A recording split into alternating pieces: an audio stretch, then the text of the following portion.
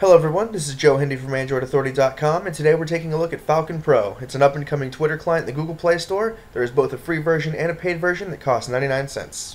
Let's take a look at the settings first and get that out of the way. In settings, you have a few options. These include sync and notifications, display, user experience, manage mutes, and like Falcon Pro.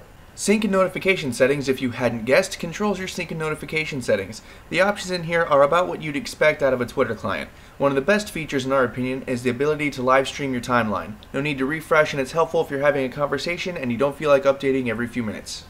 Display controls your display settings, including theme, font, text size, and other options. Once again, pretty typical stuff for a Twitter client.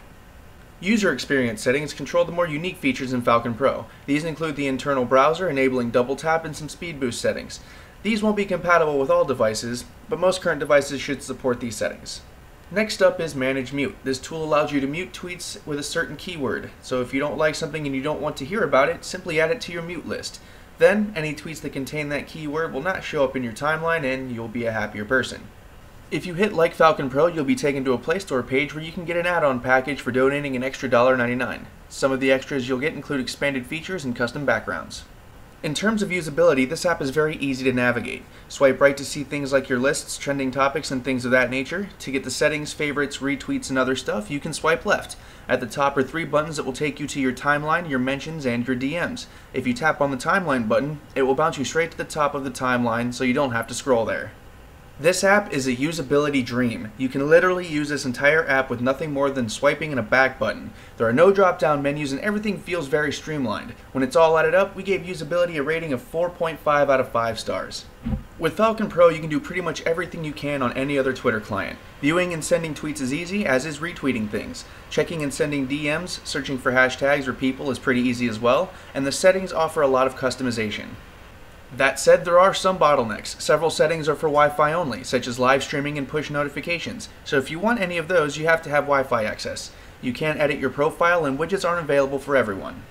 While the core features are very strong, and we love that the whole app can be accessed without a menu button, what it cannot do seems to bug a lot of people. So we gave productivity a rating of 3 out of 5 stars. When it's all said and done, Falcon Pro is a great Twitter client. It brings some new ideas to the table, like access to everything without a menu button. Features like live streaming are pretty awesome if you're in the right circumstances, and the app itself runs pretty smooth.